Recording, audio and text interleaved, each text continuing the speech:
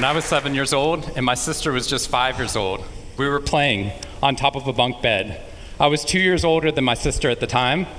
I mean, I'm 2 years older than her now, but at the time that meant she had to do everything that I wanted to do, and I wanted to play war. So we were up on top of our bunk beds, and on one side of the bunk bed, I had put out all my G.I. Joe soldiers and weaponry, and on the other side were all my sister's Milos and ponies and ready for a cavalry charge. There are differing accounts of what actually happened that afternoon, but since my sister is not here with us today, let me tell you the true story. Which is my sister is a little bit on the clumsy side, and somehow, without any help or push from her older brother at all, suddenly Amy disappeared off of the top of the bunk bed and landed with this crash on the floor. And I nervously peered over the side of the bed to see what had befallen my fallen sister, and saw that she had landed painfully on her hands and knees on all fours on the ground. I was nervous because my parents had charged me with making sure that my sister and I played as safely and as quietly as possible. And seeing as how I had accidentally broken Amy's arm just 1 week before,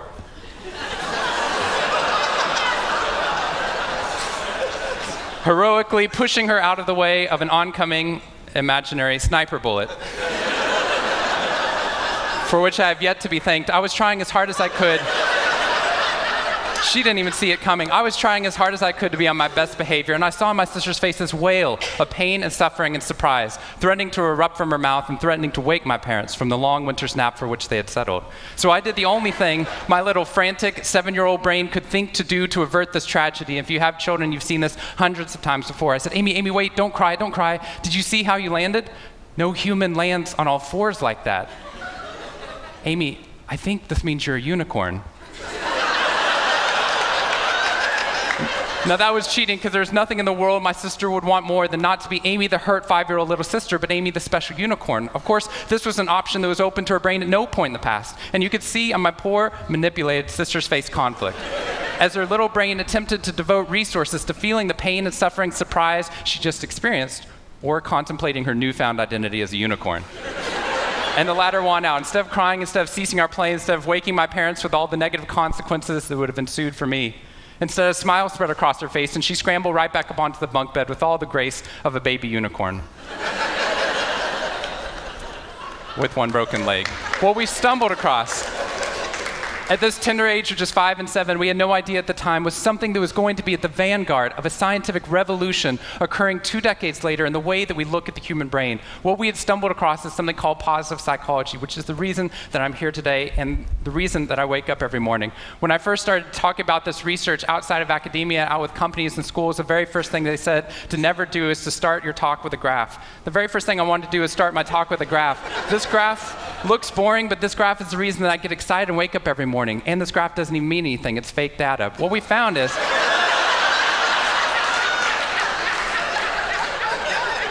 if I got this data back studying you here in the room, I would be thrilled, because there's very clearly a trend that's going on there, and that means that I can get published, which is all that really matters. The fact that there's one weird red dot that's up above the curve, there's one weird in the room, you know who you are, I saw you earlier. That's no problem. That's no problem, as most of you know, because I can just delete that dot. I can delete that dot because that's clearly a measurement error, and we know that's a measurement error because it's messing up my data. So one of the very first things that we teach people in economics and statistics and business and psychology courses is how, in a statistically valid way, do we eliminate the weirdos? How do we eliminate the outliers?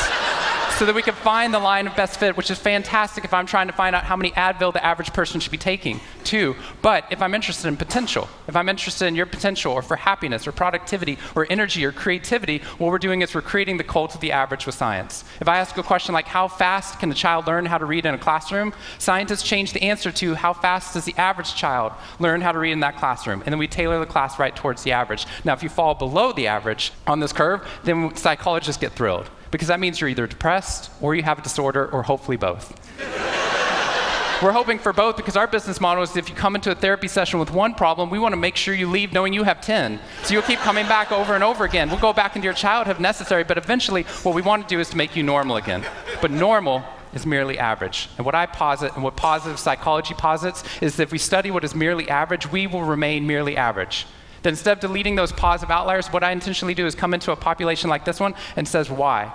Why is it that some of you are so high above the curve in terms of your intellectual ability, athletic ability, musical ability, creativity, energy levels, your resiliency in the face of challenge, your sense of humor? Whatever it is, instead of deleting you, what I want to do is study you. Because maybe we can glean information, not just how to move people up to the average, but how we can move the entire average up at our companies and schools worldwide. The reason this graph is important to me is when I turn on the news, it seems like the majority of the information is not positive. In fact, it's negative. Most of it's about murder, corruption, diseases, natural disasters, and very quickly, my brain starts to think that's the accurate ratio of negative to positive in the world.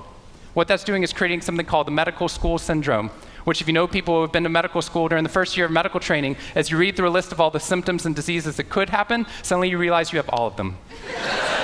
I have a brother-in-law named Bobo, which is a whole other story. Bobo married Amy the unicorn. Bobo called me on the phone from Yale Medical School. And Bobo said, "Sean, I have leprosy." Which even at Yale is extraordinarily rare. But I had no idea how to console poor Bobo because he had just gotten over an entire week of menopause. See, what we're finding is not necessarily the reality that shapes us, but the lens through which your brain views the world that shapes your reality. And if we can change the lens, not only can we change your happiness, we can change every single educational and business outcome at the same time. When I applied to Harvard, I applied on a dare. I didn't expect to get in, and my family had no money for college. When I got a military scholarship 2 weeks later, they allowed me to go. Suddenly, something that wasn't even a possibility became a reality. When I went there, I assumed everyone else would see it as a privilege as well, that they'd be excited to be there. Even if you're in a classroom full of people smarter than you, you'd be happy just to be in that classroom, which is what I felt. But what I found there is while some people experienced that, when I graduated after my 4 years and then spent the next 8 years living in the dorms with the students, Harvard asked me to, wasn't that guy. But what happened, I was an officer of Harvard to counsel students through the difficult 4 years, and what I found in my research and my teaching is that these students, no matter how happy they were with their original success of getting into the school, 2 weeks later their brains were focused not on the privilege of being there, nor on their philosophy or their physics. Their brain was focused on the competition, the workload, the hassles, the stresses, the complaints. When I first went in there, I walked into the freshman dining hall, which is where my friends from Waco, Texas, which is where I grew up, I know some of you have heard of it. When they come to visit me, they look around, they say, "This freshman dining hall looks like something out of Hogwarts from the movie Harry Potter," which it does. This is Hogwarts from the movie Harry Potter, and that's Harvard. And when they see this, they say, "Sean, why do you waste your time studying happiness at Harvard? Seriously, what does a Harvard student possibly have to be unhappy about?" Embedded within that question is the key to understanding the science of happiness. Because what that question assumes is that our external world is predictive of our happiness levels. When in reality, if I know everything about your external world, I can only predict 10% of your long-term happiness. 90% of your long-term happiness is predicted not by the external world, but by the way your brain processes the world. And if we change it, if we change our formula for happiness and success, what we can do is change the way that we can then affect reality. What we found is that only 25% of job successes are predicted by IQ. 75% of job successes are predicted by your optimism levels, your social support, and your ability to see stress as a challenge instead of as a threat. I talked to a boarding school up in New England, probably the most prestigious boarding school, and they said, "We already know that." So every year, instead of just teaching our students, we also have a wellness week, and we're so excited. Monday night, we have the world's leading expert coming in to speak about adolescent depression. Tuesday night is school violence and bullying. Wednesday night's eating disorders. Thursday night is illicit drug use. And Friday night, we're trying to decide between risky sex or happiness. I said that's most people's Friday nights.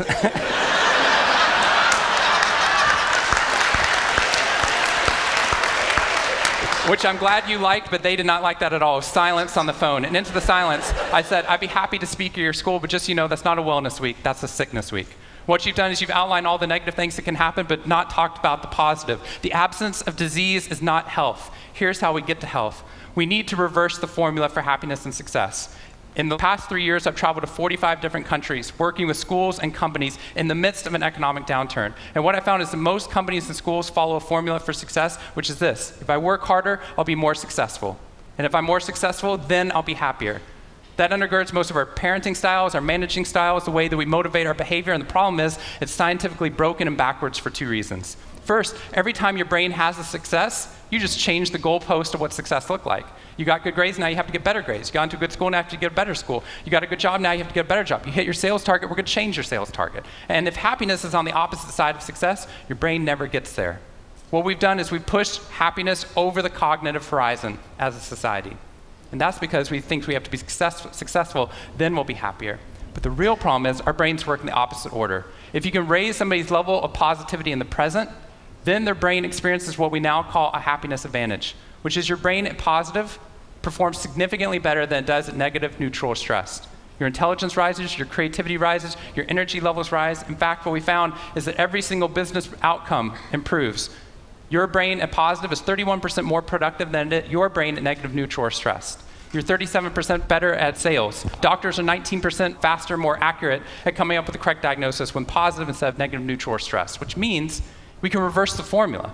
If we can find a way of becoming positive in the present, then our brains work even more successfully as we're able to work harder, faster, and more intelligently. What we need to be able to do is to reverse this formula so we can start to see what our brains are actually capable of. Because dopamine, which floods into your system when you're positive, has two functions. Not only does it make you happier, it turns on all the learning centers in your brain, allowing you to adapt to the world in a different way. We found that there are ways that you can train your brain to be able to become more positive. In just a 2-minute span of time, done for 21 days in a row, we can actually rewire your brain, allowing your brain to actually work more optimistically and more successfully. We've done these things in research now in every single company that I've worked with, getting them to write down 3 new things that they're grateful for 21 days in a row, 3 new things each day. And at the end of that, their brain starts to retain a pattern of scanning the world not for the negative, but for the positive first. Journaling about one positive experience you've had over the past 24 hours allows your brain to relive it. Exercise teaches your brain that your behavior matters. We find that meditation allows your brain to get over the cultural ADHD that we've been creating by trying to do multiple tasks at once, and allows our brains to focus on the task at hand.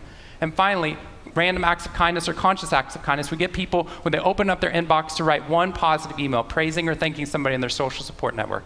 And by doing these activities, and by training your brain, just like we train our bodies, what we found is we can reverse the formula for happiness and success, and in doing so, not only create ripples of positivity, but create a real revolution. Thank you very much.